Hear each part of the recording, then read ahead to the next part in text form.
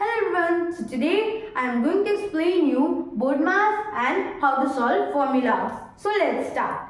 Let's start with BODMAS. So what is BODMAS? BODMAS is a series of operations together. So B represents brackets, O represents off, D represents divide, M represents multiplication, A represents addition, and finally S represents subtraction. We have to solve the equation in this series. Let's take an example. So the example is 15 plus 39 divided by minus 13 multiplied by 8 minus 100.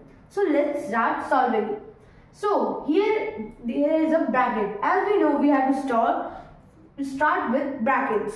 So let's start. If we will open the brackets, division and minus will come together. That should not come. So we will directly divide it. So the answer will be minus 3.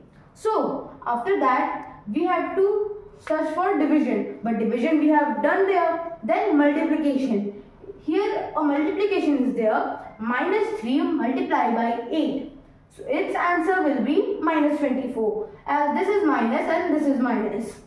Then there are two negative integers. So we will plus them both. It will be minus 124. Then as we know, positive will be subtracted by the negative integers.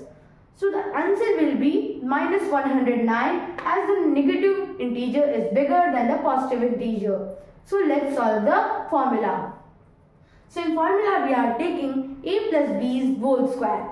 So how to find a plus b's whole square? Then write a plus b multiply by a plus b. In variables, we have to start from the left side, not from the right side, as we start in the numbers. So let's start. A multiplied by a is equal to a square. A multiplied by b is equal to a and b. Then let's do from b. So b multiplied by a is equal to ab, and then b multiplied by b is equal to b square. So it will be a square plus ab plus b square, or a square plus b square plus 2ab. Thank you.